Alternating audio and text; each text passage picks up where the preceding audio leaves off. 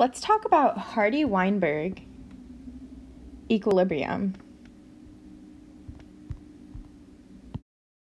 So Hardy Weinberg equilibrium is the idea that a population is not evolving. So it is when allele frequencies are not changing. But there are 5 key assumptions of the Hardy Weinberg equilibrium: no mutations, no natural selection, a large population size, random mating, and no gene flow or no migration. Let's see what happens when these are violated. So if we do have mutations, then we're able to generate new alleles, which does change allele frequencies. Therefore, it's important to have no mutations. If we have natural selection, then a certain allele is selected for. So that allele is going to become more common in the population. A large population size is important because larger populations are less susceptible to sudden changes due to genetic drift. The smaller the population size, the more susceptible it is. Random mating is important because if there is non-random mating, then a certain genotype is selected for, because people in the population are going to choose to mate with individuals of the same genotype. And finally, no migration is important because if we do have migration, then alleles are either introduced or removed, which changes allele frequencies. So the 5 key assumptions are no mutations, no natural selection, large population size, random mating, and no migration. There are also some key equations. The first is P plus Q is equal to 1, and P squared plus 2PQ plus Q squared is equal to 1. The first equation is always true for a population that has 2 alleles at a certain locus. But the second equation is only true for a population that is in Hardy Weinberg equilibrium. But what do these letters even mean? Well, P indicates the dominant allele, and Q indicates the recessive allele. If you know the values of P and Q, then you can square P to get the homozygous dominant genotype frequency. 2PQ is the heterozygous genotype frequency, and Q squared is the homozygous recessive genotype frequency. So again, P squared is the homozygous dominant genotype.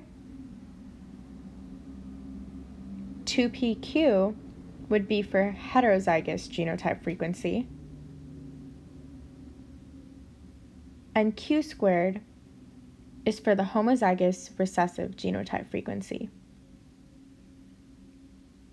In this example, I used capital A for the P allele and lowercase a for Q allele. But another key idea to know is the reason that we do 2 times P times Q for heterozygotes is because there's actually 2 ways that you can get it. You can get an A from your mom and a little a from your dad, or you can get a little a from your mom and a big A from your dad. Therefore, we do 2 times P times Q. I've reiterated those combinations above. Now let's actually apply the Hardy Weinberg equilibrium. So this problem states that the frequency of homozygous recessive genotype in a population that is in Hardy Weinberg equilibrium is 0.09. We know that this is the homozygous recessive genotype. Remember, the recessive allele is represented by Q. So we are going to do Q squared because that is the frequency of the homozygous recessive genotype. and we are going to set q squared equal to 0.09. This is now normal algebra, so we take the square root of both sides, and we find that q is equal to 0.3. But the question asked us for the frequency of the homozygous dominant genotype. Remember, we found the frequency of the recessive allele, but now we want the dominant genotype. And this is represented by p squared. So first let's find p, and then we can square that. Remember the equation p plus q is equal to 1. We already know the value of q, so we can just plug that in. P is equal to 1 minus 0.3 and is therefore equal to 0.7. So in order to find p squared, we can just do 0.7 squared. And remember that p squared is the frequency of the homozygous dominant genotype.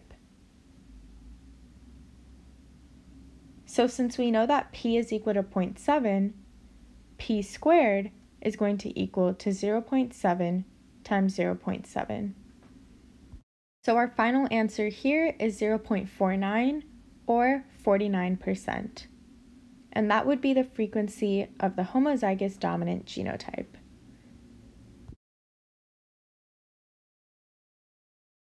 Now let's take a look at another example.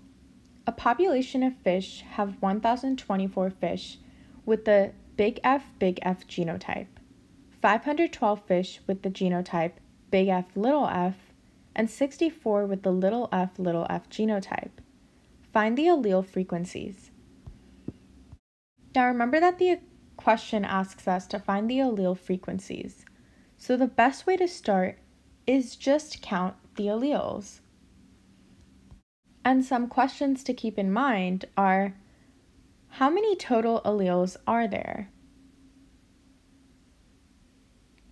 And how many dominant alleles are there? And finally, how many recessive alleles are there? Now let's start with how many total alleles there are. I'm just going to rewrite the information that was given to us in the question, and let's calculate. So we know that 1,024 times 2 plus 512 times 2 alleles plus 64 times 2 should give us the total number of alleles. So let's do that calculation.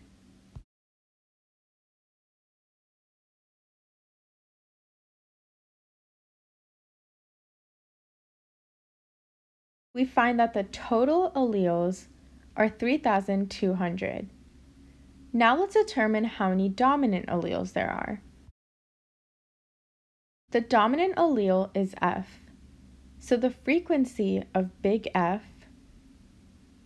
is equal to the number of big F alleles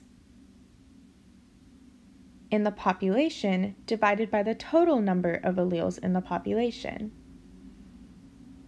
We already know that the total number of alleles is equal to 3,200, so we can just substitute that in the denominator.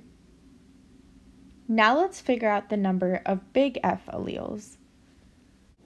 We know that the number of homozygous dominant individuals is 1,024, so we can do 1,024 times 2 plus 512 individuals who had one big F allele. If we do the math, it looks like 1,024 times 2 for homozygous dominant individuals plus 512 for the heterozygous individuals that had one dominant allele. And this gives us that the frequency of the big F allele is equal to 0.8. So that is the frequency of P, because P represents the dominant allele. Let's now do the same for Q. We know that Q would be the frequency of the recessive allele, which is little f. And that is going to equal the number of little f alleles in the population divided by the total number of alleles. And again, we know that the total number of alleles is 3,200, so we're going to substitute that into the denominator. The number of little f alleles is going to be 512 from heterozygous individuals plus 64 times 2 from homozygous recessive individuals. So the math is 512 plus 64 times 2. And the frequency of little f allele is 0.2. We've now determined that the allele frequencies are p is equal to 0.8 and q is equal to 0.2. That's our answer. One way to check this is we know that p plus q should equal 1 for a population that has 2 alleles at a certain locus. Does 0.8 plus 0.2 equal 1? Yes, it does. So this is a valid answer. Now, one follow-up question could be, is this population in Hardy Weinberg equilibrium? And the way to determine if a population is in Hardy Weinberg equilibrium is if the observed genotype frequencies are equal to the expected genotype frequencies. Now, those sound like complicated words, but let's break this down. Observed genotype frequency and expected genotype frequency. So the expected genotype frequency can be calculated using p equals 0.8 and q equals 0.2, which is what we calculated above. Now we know that p squared is equal to frequency of the homozygous dominant genotype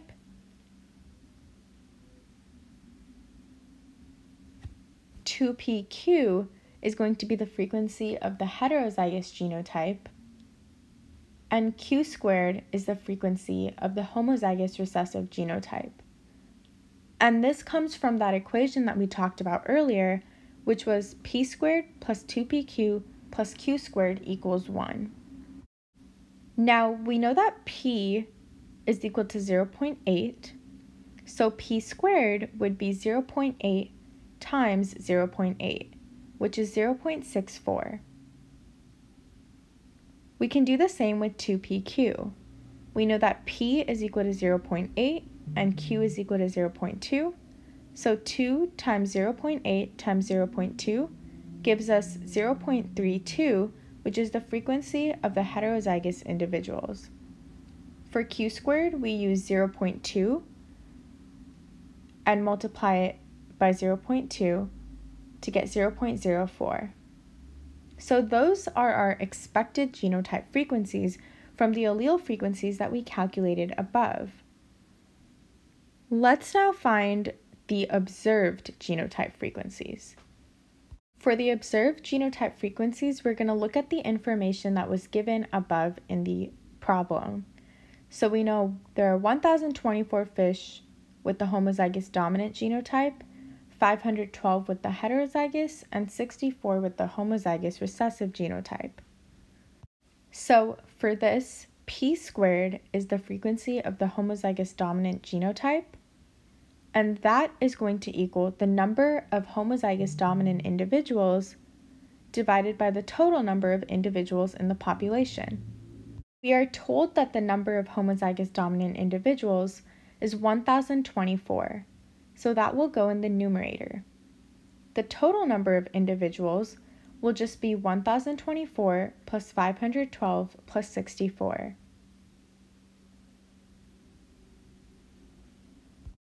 And if you do the math, that is equal to 0.64. Let's now do the same for the frequency of heterozygotes. That will equal the number of heterozygous individuals in the population divided by the total number of individuals. And we're told that the number of heterozygous individuals is 512 with the genotype big F little f. The total number of individuals is going to be 1024 plus 512 plus 64. Same thing that we did in the calculations for the frequency of homozygous dominant individuals. This calculation tells us that the frequency of heterozygous individuals is 0.32. And now we're going to do the same thing for the frequency of homozygous recessive individuals. I ran out of space, so I'm doing it above. The frequency of homozygous recessive individuals is going to equal the number of recessive individuals divided by the total number of individuals. Now the number of recessive individuals is 64 because those were the individuals with the little f genotype. So 64 goes in the numerator, and again, the total is going to be 1024 plus 512 plus 64. And when we add all of that up and do the math, we find that the frequency of homozygous recessive individuals is 0.04. Now remember, we said that a population is going to be in equilibrium if the observed genotype frequencies equal the expected genotype frequencies. We found that for the expected frequencies, p squared equals 0.64, 2pq equals 0.32, and q squared equals 0.04. For the observed, we found the same values.